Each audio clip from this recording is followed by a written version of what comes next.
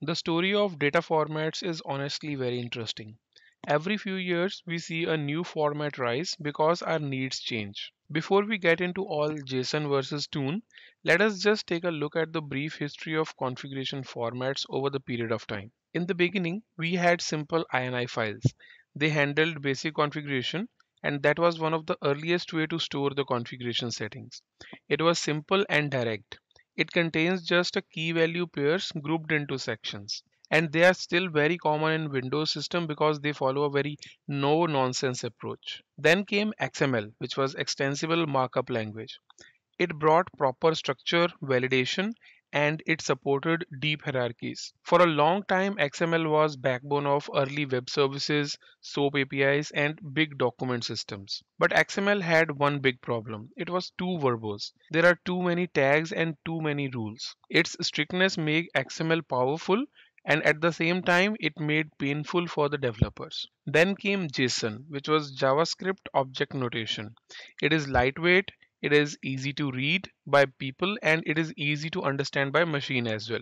JSON hit a perfect balance. It had structure but it was not too much. It was simple but still powerful. Very quickly JSON became the standard for API and data exchange. It basically became the universal language of web data. But as system grew, developers wanted something even more readable. That's when YAML arrived. YAML used indentation and very little punctuation. It felt almost like natural writing. It quickly became a go-to format for configuration files and CI/CD pipelines. But YAML had its own issues. It was great for humans, but not always great for machines. One wrong space and everything broke. Indentation errors and weird parsing quirks. These became common pain points for the developers. Alright, now that we have understood all the popular configuration formats, let's talk about the real question. What is the problem with JSON when it comes to LLM communication, and how does Toon fix it? JSON was designed for web, not for AI models. For LLMs, JSON has three major big issues. First one is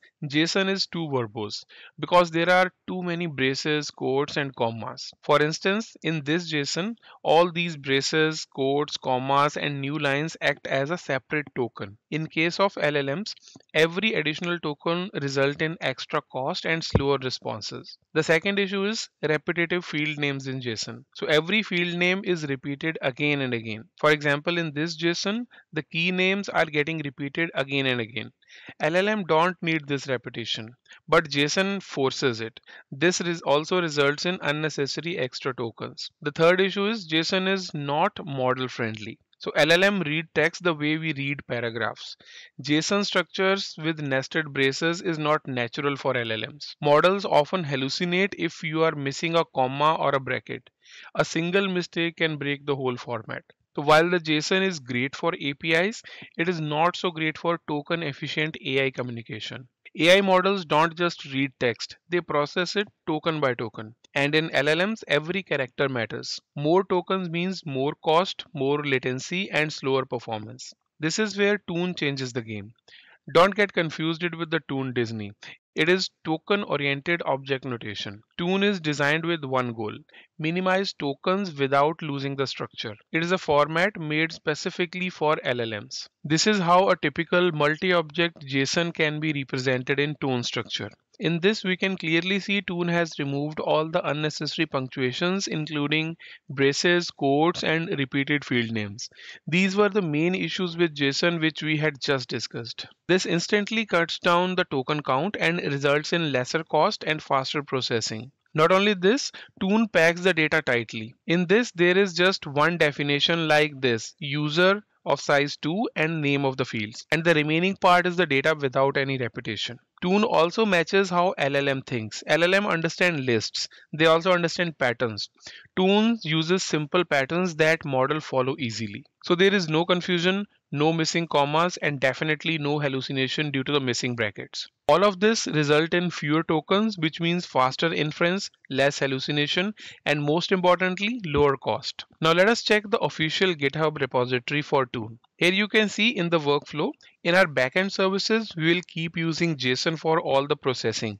But just before sending it to an LLM, we will encode that JSON to Toon format. This will result in 30 to 60% of less tokens. Here you can see Toon is production ready, but still development is in progress.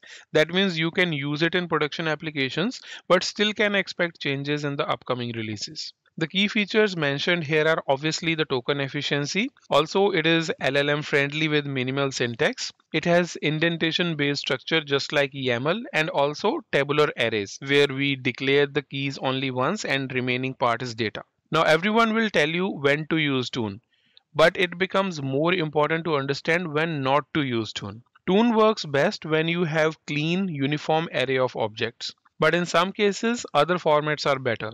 If your data is deeply nested or not uniform, then Toon is not ideal. In such cases, JSON Compact usually gives you fewer tokens. If your data is semi-uniform, the token saving with Toon goes down.